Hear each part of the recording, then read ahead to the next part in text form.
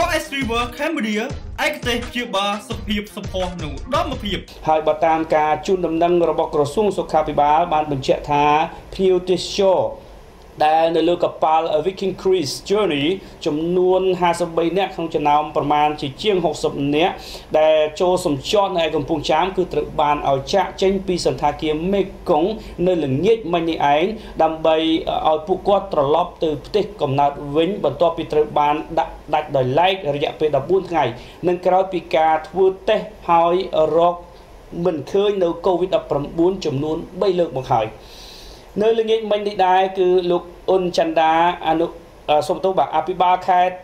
កំពង់ចាមបានឲ្យដឹងថាក្រោយពីបានយកសំណាក់ចំនួន3លើកនិងបានដាក់ឲ្យស្នាក់នៅដាច់ដោយឡែករយៈពេល14ថ្ងៃមកគឺនៅល្ងាចមិញនេះគឺរដ្ឋបាលខេត្តនិងមន្ត្រីសុខាភិបាលក៏បានសម្រេចឲ្យក្រុមអ្នកទេសចរទាំង53នាក់នេះចាក់ចេញពីសន្តាគារមេគង្គហើយអាចធ្វើដំណើរឆ្ពោះទៅកាន់ប្រទេសកំណើតរបស់ខ្លួនវិញហើយបើយោងតាមលោកអភិបាលខេត្តកំពង់ចាមដដែលបានបញ្ជាក់ថាក្រុមភ្ញៀវទេសចរទាំង53នាក់នេះក្រសួងសុខាភិបាលតាមរយៈមន្ទីរសុខាភិបាលខេត្តបានចេញលិខិតបញ្ជាក់ពីសុខភាពរបស់ពួកគេដើម្បីបង្ហាញជូនមន្ត្រីពាក់ព័ន្ធពេលដែលធ្វើដំណើរត្រឡប់ទៅប្រទេសកំណើតវិញយ៉ាងណាក៏ដោយសម្រាប់ភ្ញៀវទេសចរចំនួន4នាក់ទៀតគឺត្រូវបានបន្តទុកពិនិត្យនិងតាមដានពីក្រមមន្ត្រីសុខាភិបាលយ៉ាងយកចិត្តទុកដាក់បំផុតអរលោកស្រីប្រិមិត្តជាទីមេត្រីគូជម្រាបផងដែរថាអ្នកដំណើរនៅលើកប៉ាល់ Viking Cruise Journey ដែលចូលចតនៅប្រទេសកម្ពុជា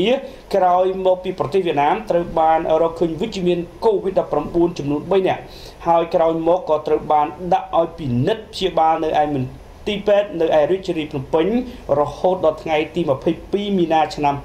2020ស្ត្រីជនជាតិអង់គ្លេសម្នាក់ក៏បានជាសះស្បើយនិងអនុញ្ញាតឲ្យត្រឡប់ទៅផ្ទះវិញផងដែរ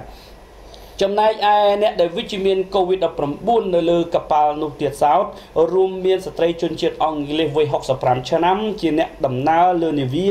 នៅឯខេត្តកំពង់ចាមនោះក៏បានជាសះស្បើយបុរសជនជាតិអង់គ្លេសវ័យ73ឆ្នាំជាអ្នកដំណើរនៅលើនាវានោះនៅឯខេត្តកំពង់ចាមហើយជនទី3គឺស្ត្រីអង់គ្លេសវ័យ69ឆ្នាំ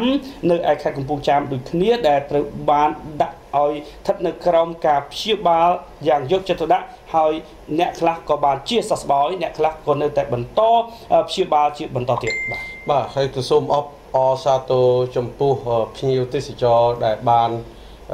ចាក់ចែងពីប្រទេសកម្ពុជាដោយសុវត្ថិភាពដោយមិនមានជំងឺរាលត្បាតឆ្លង COVID-19 នោះទេហើយក៏សូមថ្លែងអំណរគុណដល់ថ្នាក់ដឹកនាំក៏ដូចជា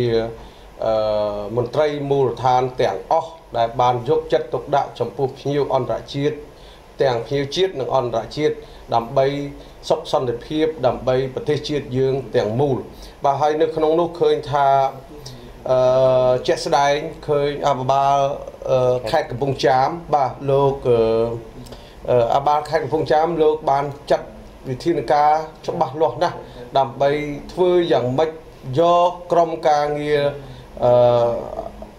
គ្រូពេទ្យដើម្បីពិនិត្យជំងឺច្បាស់លាស់ជូនចំពោះភ្ញៀវអន្តរជាតិដើម្បីឲ្យមានភាពច្បាស់លាស់មួយកុំឲ្យមានការឆ្លងទៅវិញទៅមកជាក់ស្ដែងនៅបន្ទាប់មកទៀតយើង